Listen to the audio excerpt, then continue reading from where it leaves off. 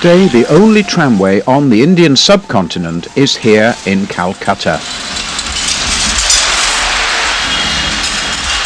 Once there had been 7 British-built, financed and operated tramways. Now this is the sole survivor. There were also a handful of trolleybus systems, one of which opened as late as 1975 and is still operating in truncated form.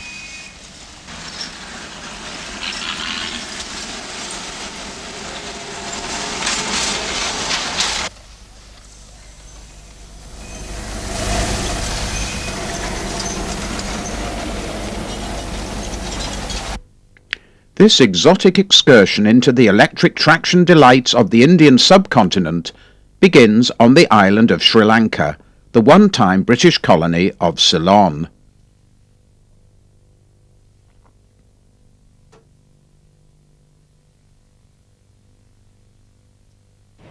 For any visitor arriving by sea, their first view of the trams would be at the fort adjacent to the main jetty. Although most of the more wealthy Europeans alighting from the steamers opted to travel by car or rickshaw, some did board the waiting trams. Here a well-dressed crowd clambers first on board one of the original open-sided toast racks, and then onto one of the locally built centre entrance standards.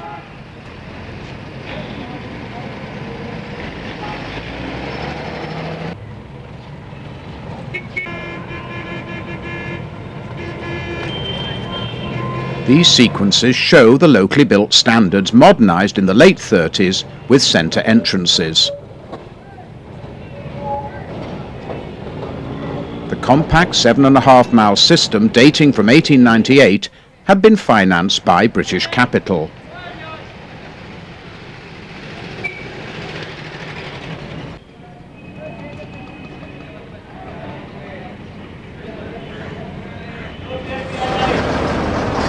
Owned and operated originally by the Colombo Electric Tramway and Lighting Company, the system had been passed into municipal control in 1944.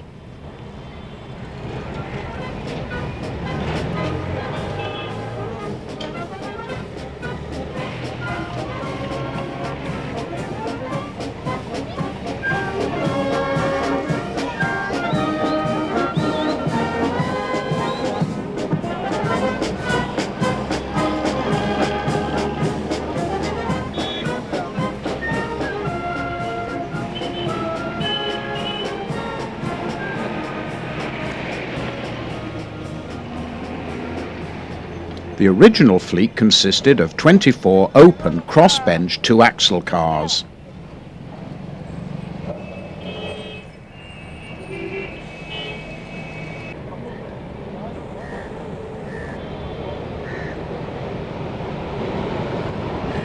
Number 7 was one of the original 1898 crossbench cars, but in rebuilt form.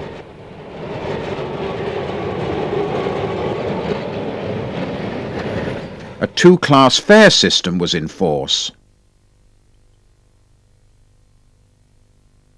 Over the years, the fleet had undergone many alterations and additions, so that by the mid-50s there were 4 basic body designs.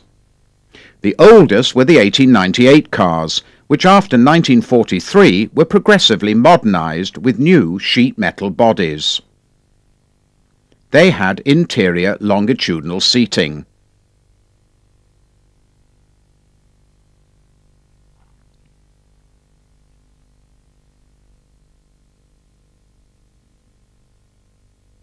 The locally built standards dated from 1913 onwards. These had been rebuilt in the late 30s with centre entrances and 2-and-2 seating. There was also a more modern-looking standard. A few of these had rear as opposed to centre entrances. When the late Gwyn Thomas called in at Colombo during a voyage to Australia in the mid-50s, he made this unique record of the 2 surviving routes. The other, a short shuttle, having been absorbed into a new trolleybus route worked by British-built double-deckers. The city authorities had decided to replace its trams as early as 1950, and the first trolleybus route was actually completed during 1951. However, following a lengthy dispute with the electricity industry, the first conversion did not take place until July 1953. Standing at the front of the car, Gwyn Thomas took this unique record of the run out to Grand Pass as the four-wheeler progressed slowly along the narrow streets. The whole network was double track, except for a very short length of single track outside the depot. While serving in the forces, several enthusiasts did visit Colombo in the years immediately after the war, by which time there was no sign of any of the handful of bogie cars which had entered service before 1914. Having obtained permission from the then manager, Richard Wiseman had toured the 13-road depot and works on the 15th of December 1945. He noted it was well equipped, with 6 roads given over to overhauls and storage. Owing to wartime shortages, out of a total fleet of 52 cars, only 32 were in service.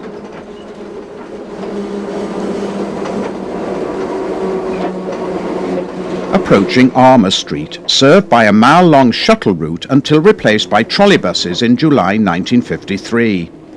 At the junction, a glimpse of an ex-LT single-decker and one of the early double-decker trolleybuses, the first 35 of which were all BUTs.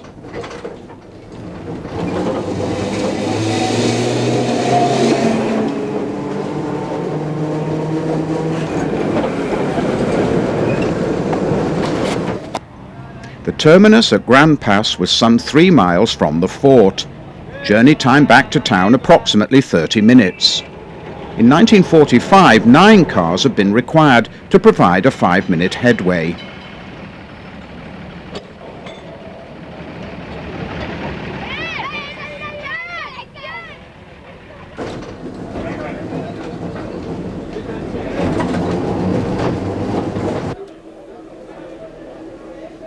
Shortly after Gwyn Thomas took these sequences, the government would nationalise all other road transport in 1957 except for the trams and trolleybuses, a move which undoubtedly hastened the demise of the remaining trams.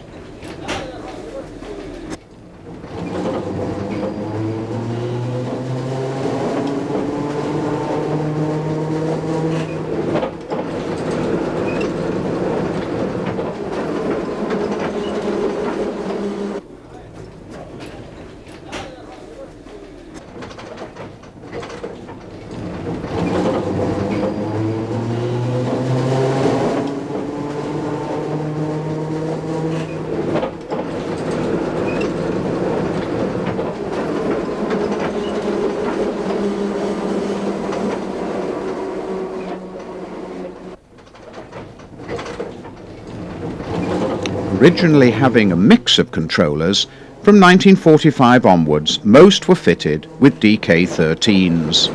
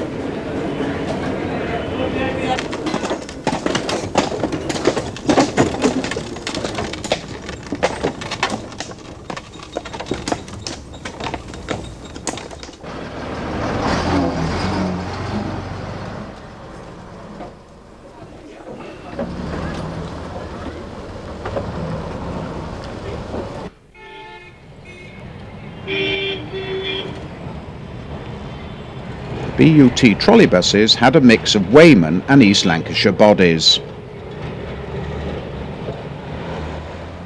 The final 2.5 miles of tramway were replaced on the 30th of June 1960 by a fleet of 26 Sunbeam single-deckers with East Lancashire bodies. Sadly, this well-constructed system hardly paid for itself, being replaced as from the 2nd of December 1964 by ex-London Transport RTLs, many of which would remain on the island in ever-worsening condition for many years.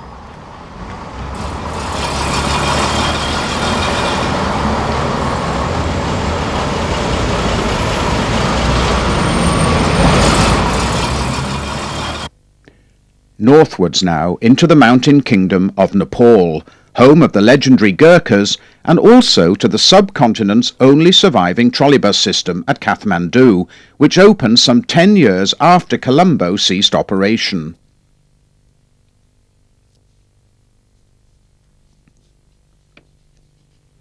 Following close collaboration with the Chinese, a single route was opened on the 28th of December 1975. This followed the main road linking the capital, Kathmandu, with the ancient town of Bhaktapur. The fleet consisted of 22 Chinese-built, Shanghai-type left-hand running SK541s.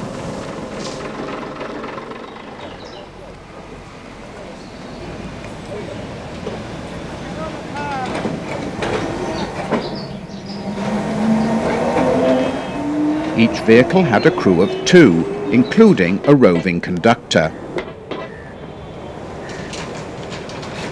Mike Russell took these scenes along the 13-kilometre route in 1989. Some years later, a further influx of Chinese-built trolleybuses would arrive, but by 1999, 10 years after these sequences were filmed, the whole operation was said to be in poor condition, so much so that only half the fleet was roadworthy.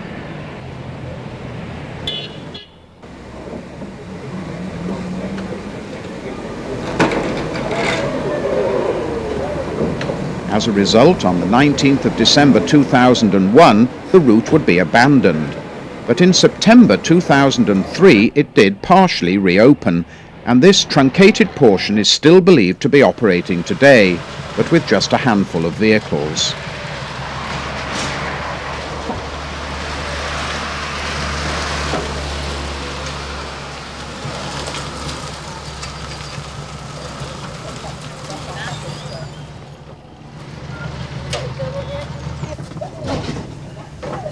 Whether the 13-kilometre route will ever be reactivated throughout remains to be seen.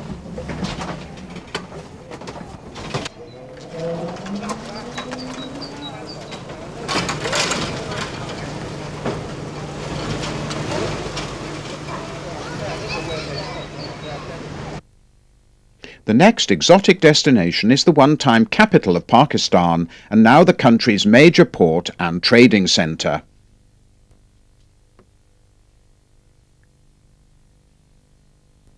No photographs have come to light of either the steam or horse tramways, but fortunately film does exist of the fuel-powered trams which ran for over 60 years. Dating from 1924, 94 was the first of a new design of 51 petrol trams built by the East India Tramways Company.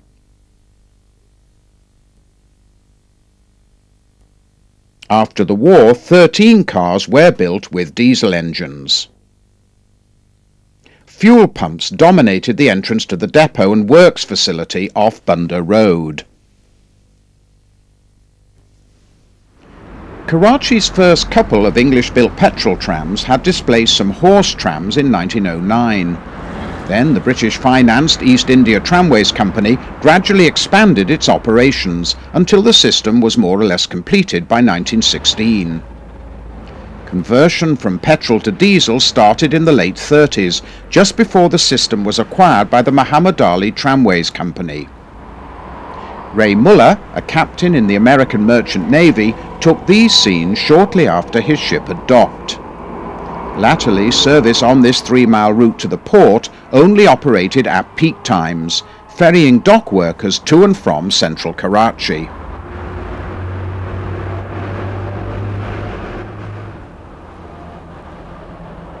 All the cars were 28 feet long and rode on 8-foot wheelbase trucks.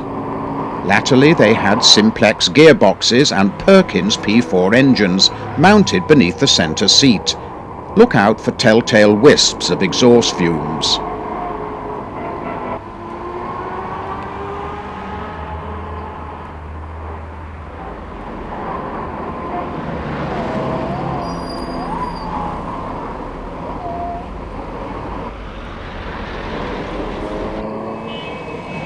During his visit, Jeff Todd captured all the atmosphere of this bustling tramway with its fleet of 64 virtually identical vehicles. All seated 50 passengers on 5 sets of back-to-back benches with padded backs. Those seats behind the driver were officially reserved for ladies only. The conductor made regular use of the footboards, and in bad weather, shutters could be lowered.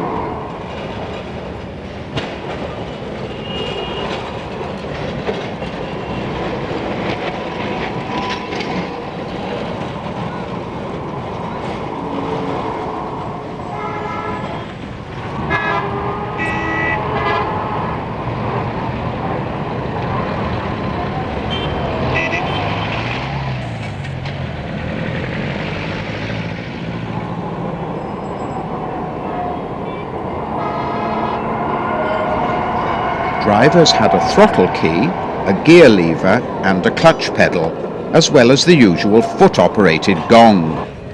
All this equipment would have to be transferred at each stub terminal, where there was also a waiting supply of watering cans for filling the radiators. The only braking was by means of a handbrake at each end. Most visitors recall the trams as being quite nifty, with a top speed of about 25 miles an hour.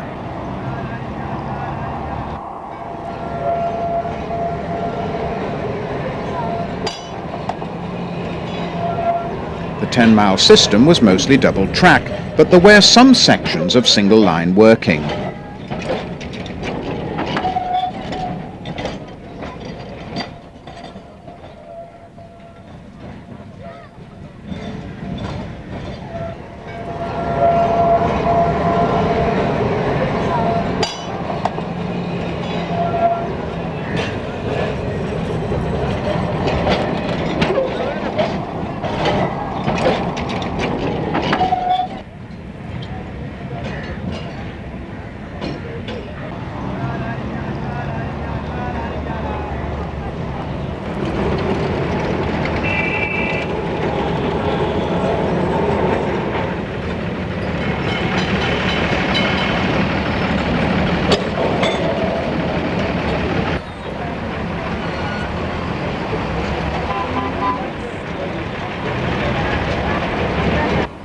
Approaching the main terminus at Boulder Market with its unusual roadside loading.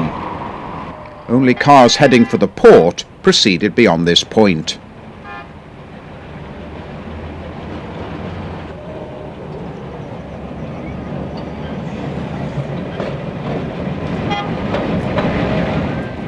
It is believed that the entire network closed altogether in 1972.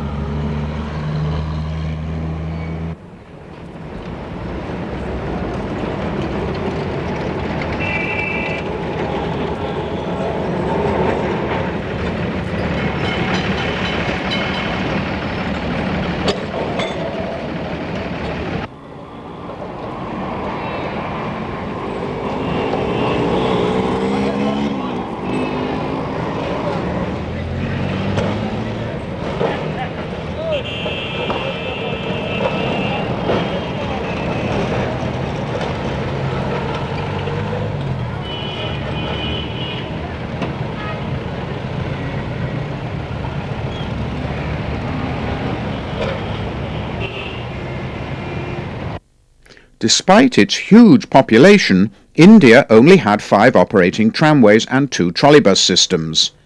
No film has come to light of the trams of Cawnpore, Madras and Delhi, nor the system at Benares, which was built but never opened. Hugh Beaumont did take these rare slides of Delhi's meter-gauge trams in late 1961, shortly before the system closed. Delhi had also been home to an experimental trolleybus operation. These cars probably dated from the opening of the system in 1908.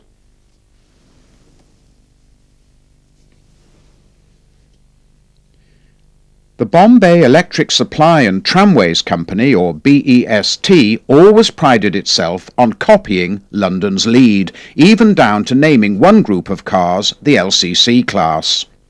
Horse trams had first arrived in 1874. Electrification began in 1907 and the last extension opened in 1935. After the war, ownership of the BEST passed to the Bombay municipality, together with some 420 trams.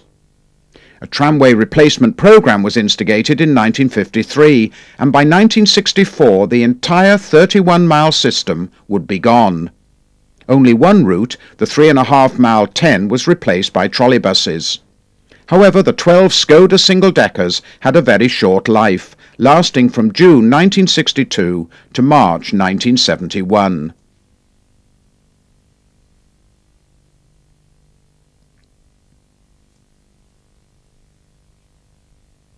By the beginning of 1960 there were still approximately 150 cars, the oldest being the survivors of a once numerous class of coupled 2-axle trains.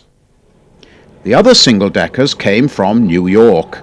25's Third Avenue cars similar to these were dispatched to India under the Marshall Plan in early 1949. On arrival, their bodies were narrowed, the doors removed, and the platforms tapered.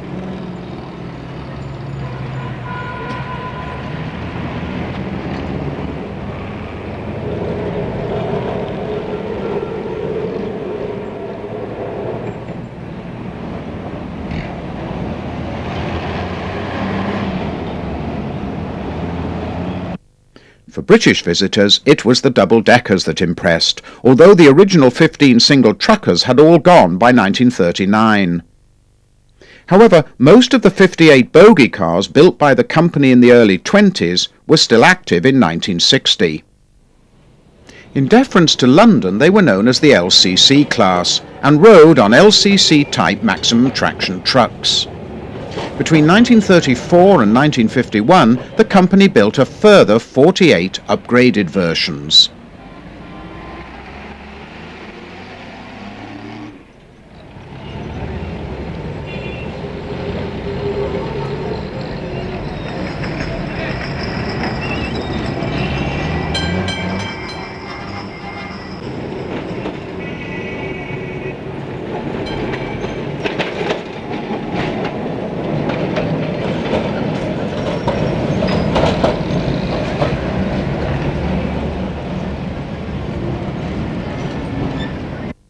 Also still in evidence in 1960 were most of the one-time fleet of 23 centre entrance Pullmans dating from 1937 to 1939.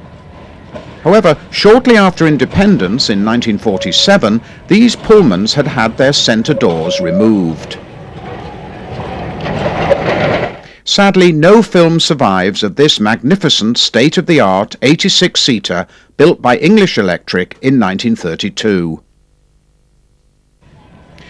These next sequences were filmed at various times between 1960 and 1963 by Messrs. Collinson, Santarelli and Todd.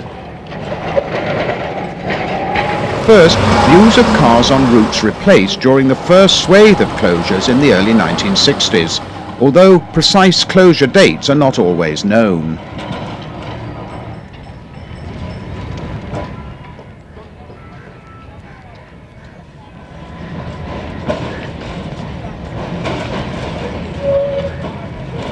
The lines serving Tardeo and Gwalior Tank were amongst the busiest on the system, requiring over 50 cars in rush hours.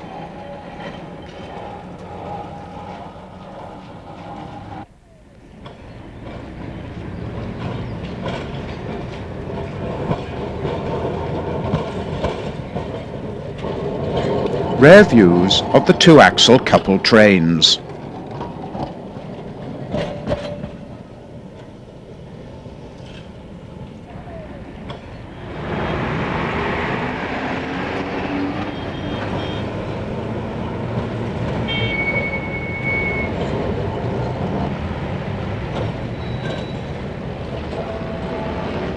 Action in the Tardeo-Gwalia tank neighbourhoods.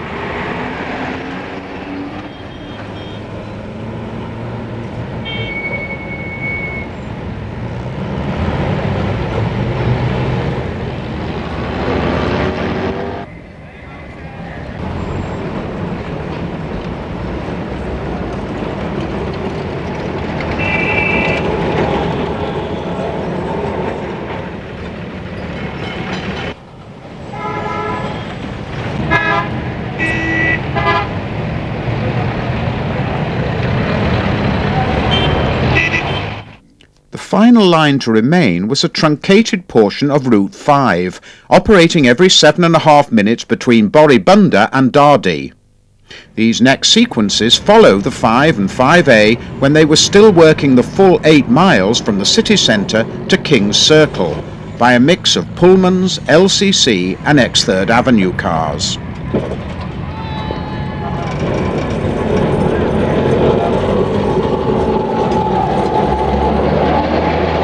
In peak hours, 55 trams have been needed.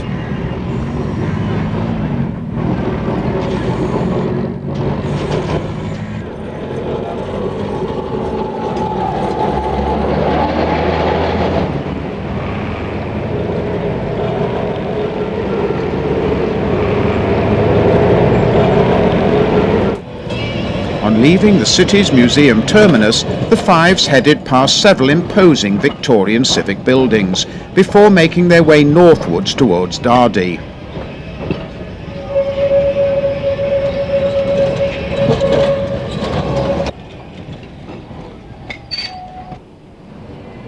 Due to the height of some floats in the city's religious processions, the overhead was set very high at 21 foot 9 inches.